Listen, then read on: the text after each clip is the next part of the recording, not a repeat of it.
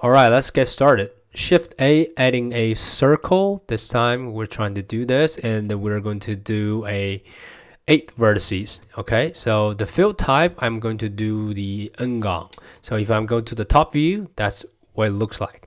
And if I'm holding a R key to kind of rotate this, and I want it to having like this particular angle, and this should be a pretty nice angle, but it's not really like any increment that you can exactly do. So what you can do here is just holding R and rotate it, and at the same time you're gonna type 20.5.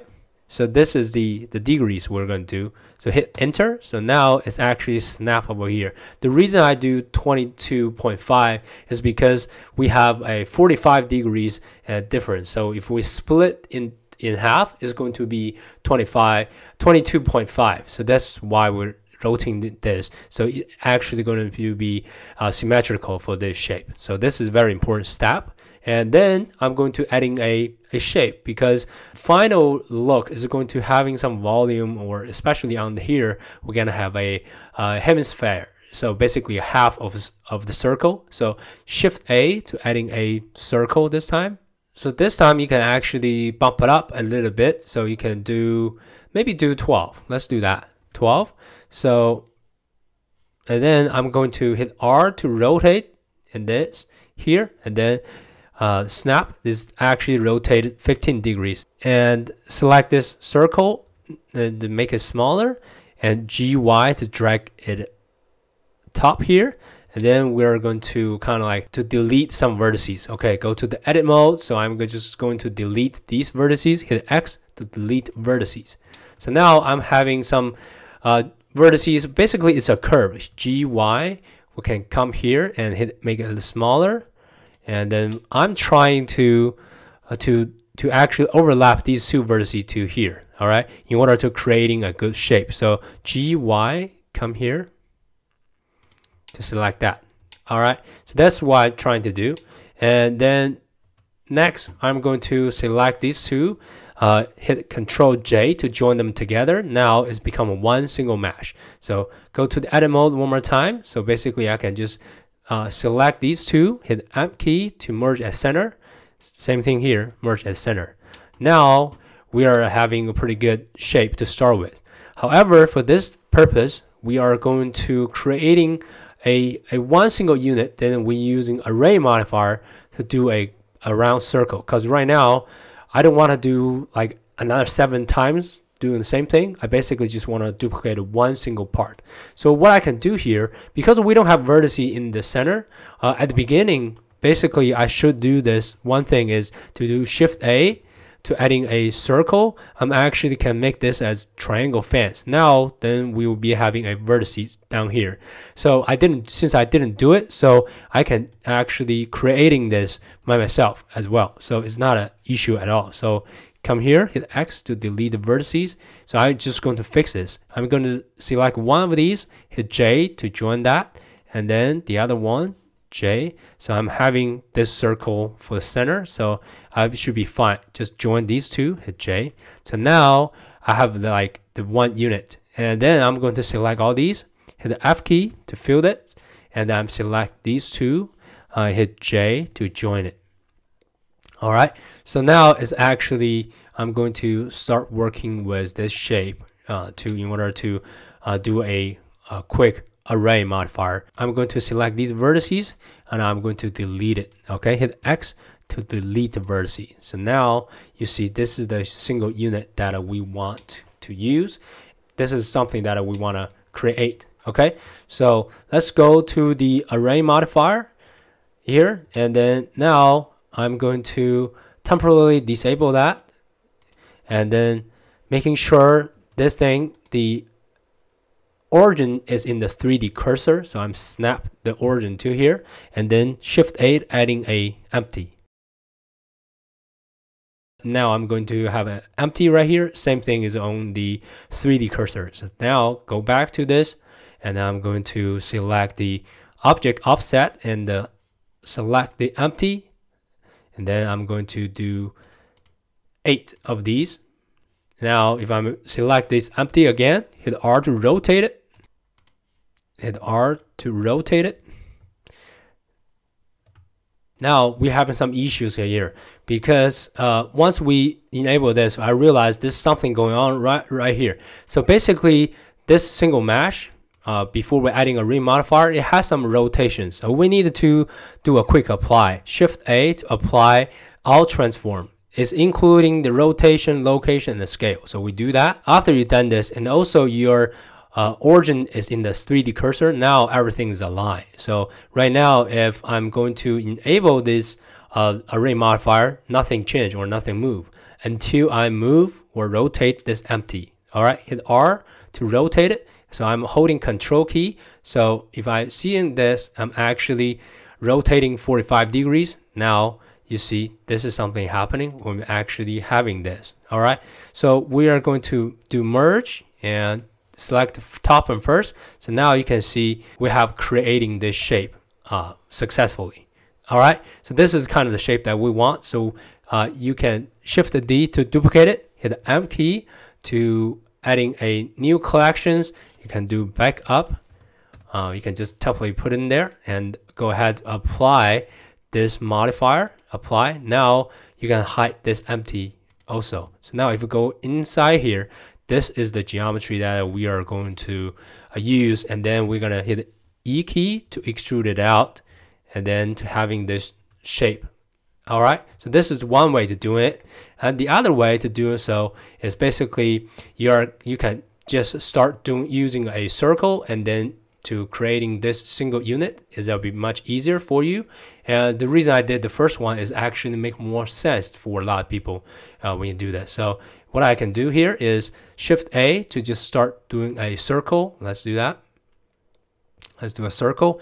And now this time, select all these vertices and hit M key to merge at center. Then GY to drag up here. So see, this looks very familiar, right? Then you can hit just J to join these vertices and to creating that shape, right? So, and then you can hit J to join that. I know this is kind of like the triangle, but you got my point. So if you want to getting more vertices come here, you can certainly do so. So either way you want to choose to do, but I'm going with this one. By now, after we select everything, hit A key and go to the front view, hit the E and Z, just drag some top. And then we can actually make this thing as a column, but it has a little bit different shapes than a regular cylinder. So you can definitely building scenes using this as a prop. Okay. So now after we're having this, and next thing we can do is to fix this inner circle, because this is a lot of triangles. We can do select number 3, face selection mode, Alt Z. We're gonna select all these faces as well. So we're gonna select that. Right. Okay. So making sure you select all the top part as well. Okay. So now next, hit I key to insert it, and hit I key, insert it one more time.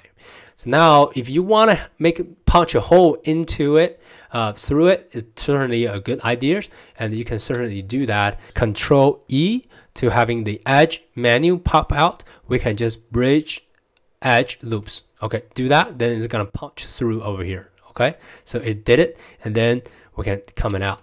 All right, so if you can see this, everything's still in qual, and then I think we're in a pretty good shape. Now, next, we're going to adding a subsurface modifier, but in order to maintain the edge and the look that we want to do, and we need adding some bevel. And Control 2, if we did this, it looks terrible, So now we are going to go to the edit mode, now edge selection mode, and select sharp edges. So we want to make sure that we select the sharp edges that we want. And obviously it's not that smart, because some edges that have been accidentally selected, so I don't want to having that. So I'm gonna hit the B key to drag a box using middle mouse button. So I'm just gonna check this, or you can using the C key and using the middle mouse button, just kind of touch that. All right, whatever works for you. And B key, and to deselect that. So, and these are the ones that we want to do bevel, but I'm not liking the ideas having all these because I want to making sure this is become a circle pretty smooth. So actually I'm just gonna go to the X-ray mode, and I'm going to deselect these two as well. C, and just touch that, and C, touch that, C key, touch that. Now I think that's all the edges that we want to bevel. So I want to making sure we select that as well, because we want to have that shapes over here. So okay, cool. That's not too bad. All right, what I would do next, I'm going to do Control B to bevel it and snap. And I'm going to just do 0.001 small width and 2 segment. Oh, too much. 2 segment shape number 1 and sharp to arc. Okay, so we have that to figure it out. All right, so now left click and then type it out. So this looks pretty good. Enable the subsurface modifier. You see the curves remain the curves and the circle remains circle. Everything's smooth. Right click, shade smooth. Even better, right? This is what we want. If you feel like this is still not that smooth, you can certainly bump up the subsurface modifier level. So I can hit number 4. So it actually can become very smooth, right? So, and a couple of things we need to fix for sure. So you can see that we have some uncons. This is the ungon. Obviously, this is 1, 2, 3, 4, 5, 6. So we can easily just join these vertices, hit J to do so. But the only reason we fix this is because we're trying to having good, perfect topology. But for the render view, you don't have to really worry about that if you're just doing still image render, because this is a absolutely flat surface. You don't have to really worry about the shading issues. Okay, so but since we are trying to good practice topology, so we just want to be aware that we need to fix this ungon issues. But sometimes, most of the time on the flat surface, you should be totally fine with ungon. Okay, hit J to do that, and then select that, the last one, hit J. Okay, so the bottom part I already fixed that, and to deselect the subsurface modifier, I'm going to Control R to adding a loop cut, and also a Control R adding a loop cut over here. Okay, so this is good. Since I'm a little bit lazy, so I already did the bottom part. I don't want to do the top work again, so I'm going to hold Alt Z, X-ray mode, select all the vertices on the top, hit X to delete the vertice, and then what I'm going to do here, I'm going to select the bottom part, G and Z to drag it up and to snap to this.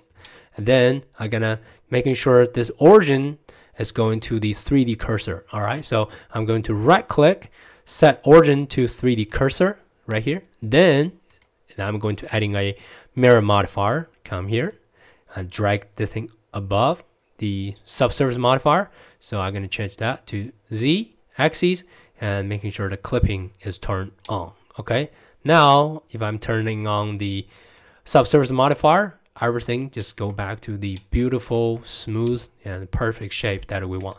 You can definitely change the shape of this center circle, S Shift Z, and then you can just change the shape.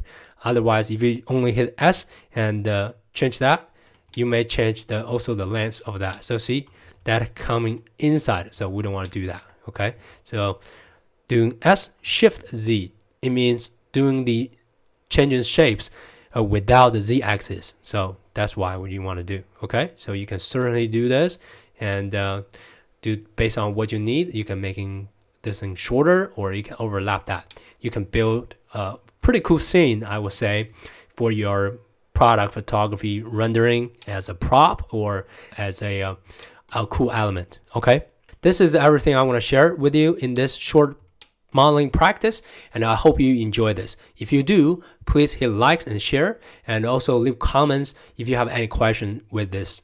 And thank you so much for watching, and I will see you in the next one. Bye.